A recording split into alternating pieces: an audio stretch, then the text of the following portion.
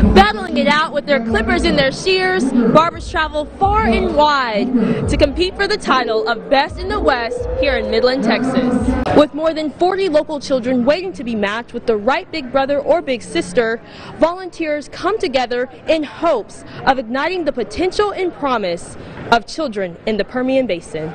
It is a full effect 4th of July celebration right now here in downtown Midland.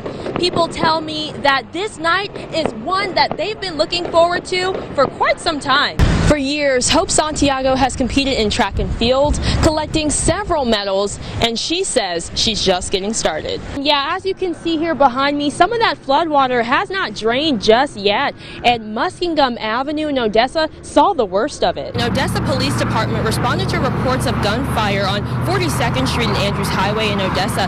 Now, all we know is that multiple vehicles and people were involved, but there has not been any injuries reported at this time. Billy Pond, the brains behind the chainsaw carnage, didn't think he'd see this moment after battling with health issues more than a year ago. The suspect involved, Nathan Gordon, has been charged with 5 counts of aggravated assault with a deadly weapon, Class A misdemeanor, and evading arrest. Witnesses at the scene tell me that their family member was hit by a train. Now, that train is stalled further back, but this is still a very active scene. The owner says that the driver ran through the Skateland sign and went through this side of the building.